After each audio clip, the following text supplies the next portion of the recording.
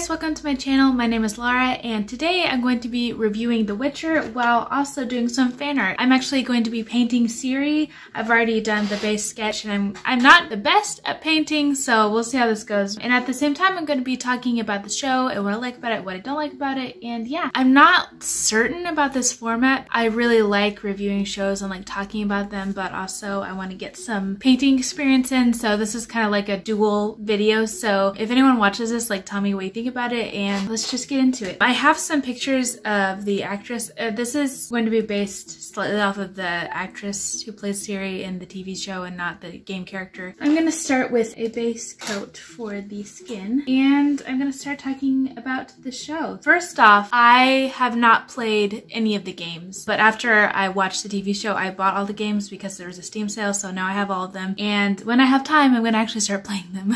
Yeah, definitely planning on playing the games eventually. So the first thing that I want to talk about is actually Henry Cavill, the person who played Geralt. Whenever I heard that he was going to be playing in the TV show, I was a little bit skeptical. I wasn't sure I wanted to watch it just because the only thing I've really seen him in is Justice League, like the movie, and I hated that movie so much. He's like literally my favorite part of the TV show. He is so good in this. I really liked his character, and I didn't know if Geralt was like a good character or if he was like an evil character. I didn't really know what his morality was whenever I first started watching. It was really interesting to kind of watch the show from that perspective because I literally, like, I had no idea what was happening. But I love Geralt's character so much. It's nice. It's really nice, especially after watching Game of Thrones where like all the characters are pretty much evil and terrible. It was really nice to watch a fantasy show where, you know, there were actually like good people in it and good characters and you're actually rooting for people because, you know, moral gray areas and, you know, characters that are like antagonists and stuff, like that's really interesting to watch, but it can get a little bit like depressing and tiring, especially if every single character is like that. So I liked how a lot of the main characters were just like people trying to do the best that they could, and it made it a lot more relatable, and it made all like the main characters a lot more likable to me. Even characters like Yennefer, who, you know, they're not the greatest person all the time, but they are like, they're still trying, and they're still trying to do what they think is the right thing most of the time. Let's actually paint stuff, shall we? So I really like that whole part of it. One thing that I realized almost immediately when I started watching was that Ciri and Geralt were not going to meet until the end of the show. I just like sensed, like I've watched enough TV shows that I could sense the timing, and I realized like they are not going to meet each other for a very long time. And I have to say that was a little disappointing to me, only because like the Last of Us, that game, the dynamic of like a father and a daughter and like trying to survive together and like them trying to like understand how to understand each other and be understanding, and like I was hoping that they would get to meet each other sooner just because I thought that would be a really interesting dynamic, but unfortunately that didn't happen till like the last like 10 seconds basically. So that was a little disappointing, but you know, I wasn't surprised. You know, that's just a minor thing. It kind of had to happen story-wise, like that was the whole point of the season. So I'm not too mad about that. I know this review is a little bit all over the place, but there's so many things I want to talk about. There's so many like cool and interesting women in this show, and like most of the characters are women in this show, which is a little bit surprising. Like I wasn't expecting that at all. Like, not that I was like, oh, it's a deal breaker if that isn't that way, but it was just surprising because like a lot of fantasy shows it's not necessarily like that. So that was a really cool surprise, and like I think all of them were written really well. I love Yennefer so much. I can't really pick a favorite character because they're all so great.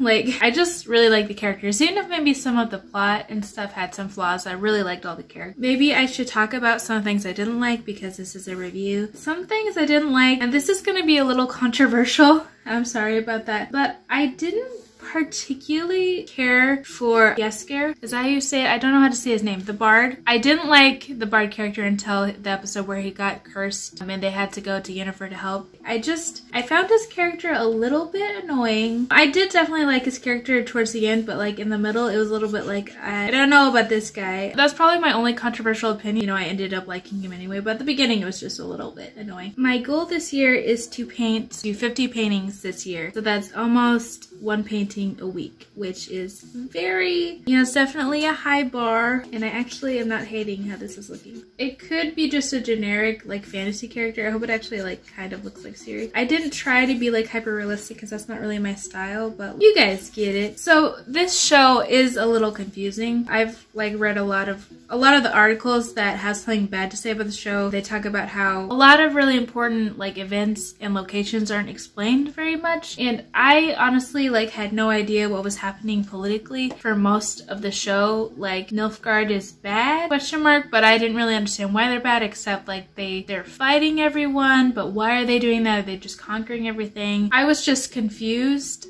as to why they were doing that, and like what the other kingdoms were, and obviously not playing the games or reading the books. I'm sure if you had done that you would definitely know what's going on, but I didn't, so I wasn't necessarily mad at it. But comparing it to like other fantasy like shows or movies, like it's really nice when you know why a battle's happening or why someone's trying to like take over someone else, because you know, political intrigue is very interesting to me, so it's nice to actually have some context. It's like not a deal breaker at all for me, but I definitely had no idea what was happening for most of the time whenever it was like more focused on the battles and like the political stuff. I didn't really understand what was going on, so that was a little bit confusing, and I was like, I'm not sure what's happening. It wasn't a deal breaker for me. And the timeline stuff, I was so confused. I had no idea what was happening. I'm probably just like not very like observant. I literally had no idea what was happening during the child surprise scene where they go to the court and the queen freaks out because of, I'm not explaining anything because I don't remember any of the characters' names, but whenever Geralt and Yennefer go to the court, I thought that Nilfgaard was like creating like illusion for Geralt to like try to trick him into telling them where Ciri was. Like it was literally like the last 10 minutes of the episode. I was like,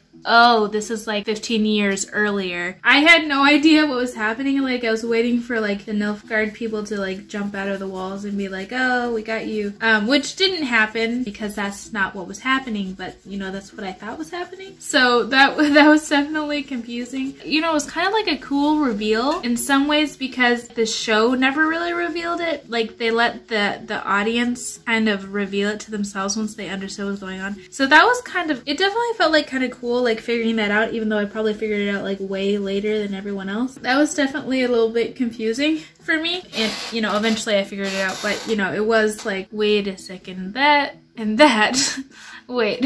But I'm not like the most observant person, so I'm sure everyone got it a lot sooner than I did. Oh, spoiler warning, I didn't put spoiler warning at the beginning. But all in all, I really liked this show. It was very fun to watch. It definitely wasn't what I expected. I'm not sure what I expected, but it was definitely different. I just liked the characters, and you know, even if some things are a little bit confusing or hard to understand, like the characters were really solid, and that's very important to me. For me to like a show, I have to like the characters. So I'm going to finish this painting and then I'm going to come back and reveal the end product. Yeah, we'll see you in a little bit.